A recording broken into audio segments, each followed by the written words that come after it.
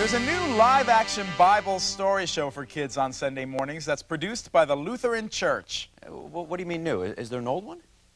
Well, I can't think of one offhand, but this one is new, and it's called Jamie and Goliath. It's based on the old semi-animated show that's been on for what seems like hundreds of years, but they've updated it with more modern problems for the boy and his dog.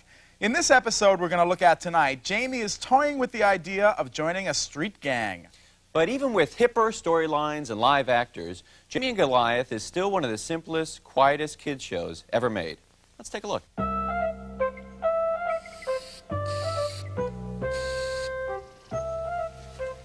There. Now the guys will let me join their gang for sure. Gee, Jamie, what you doing? Putting graffiti on Pastor Tom's fence, Goliath. I don't like God too much anymore. Gee, what'd you write that for, Jamie? So the guys in the gang will like me, Goliath. But the guys in the gang are bad boys, Jamie. What would Pastor Tom say?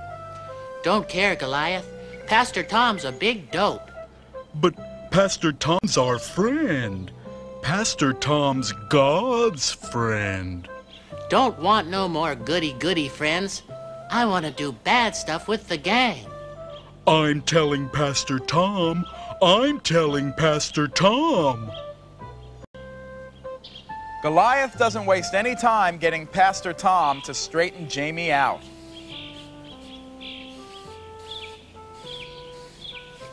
Is that what you really think, Jamie? Gee, don't know, Pastor Tom. All the gang kids say so. Jamie wants to join a bad boy gang. Why not join a good boy gang, Jamie? No such thing as a good boy gang. What about the choir? That's a good gang, Jamie. It's God's gang. Sally's in the choir. You see, Jamie, God had a gang too. He did? They were called the Apostles.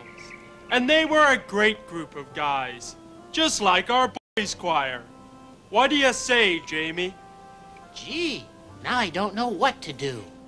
What would God want you to do, Jamie? Guess God'd want me to be an apostle. Guess God'd want me to be in his gang. Wait till I tell Sally. Jamie's joining a good gang. Jamie's joining God's gang. Boy, talk about ending the show with a bang. I'm seriously thinking about becoming a Lutheran. Oh, Dan, those are the words I've prayed you'd say all season.